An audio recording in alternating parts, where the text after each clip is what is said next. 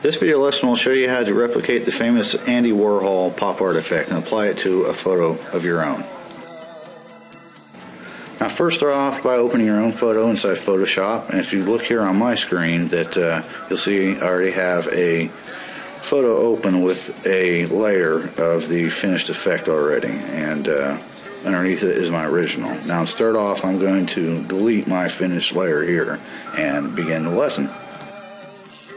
The first thing to do will be to cut your object out from the scene, and I've already cut mine out, and I have a alpha channel, so I am going to load the selection from an alpha channel. Now this is where you should probably pause the video and take time to make a good clean selection of your object. Once you have that, you need to copy it and paste it to its own layer. Here I'll go ahead and turn off my original layer to assure I have a nice clean cut, and as I can see it looks like I do. Next thing to do will be to create a layer above the original that we will use for our background. We will fill it with a color of our choice.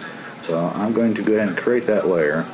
Then I'm going to pick a color to use as the background color, and I will pick a shade of yellow, one that I think will look good, and I will pick this one.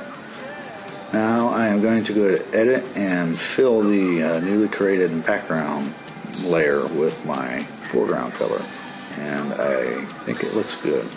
Now make a copy of the object layer for later use and hide it for now, because we will be using it in a moment. Go to the menu and choose Image, Adjustments, and Threshold. Then use the slider to adjust the amount of detail that you want on your image.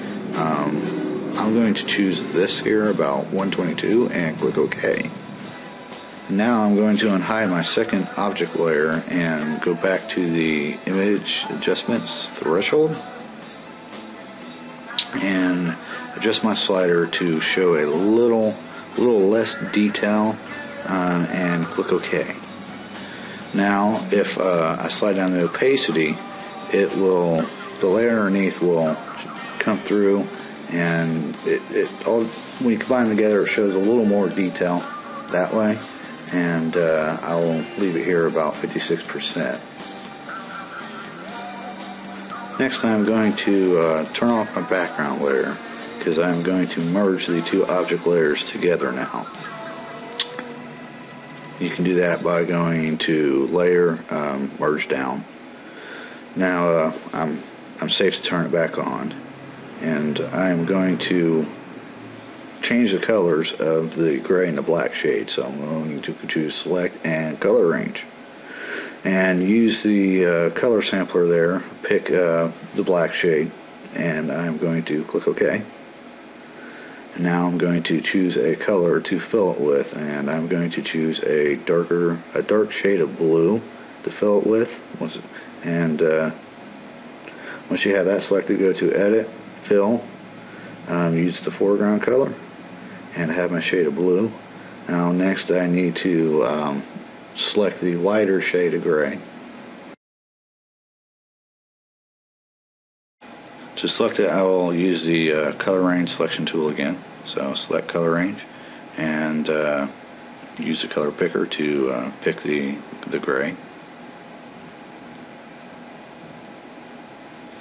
Now I need to choose a lighter shade of blue, and I'll do that now. I think this one here will do it. Click OK. And again I need to edit fill with my newly selected foreground color, and now it's a lighter shade of blue, and I think those colors look good together, but you can actually take this a little bit further if you want, and I'll show you another way to make color adjustments.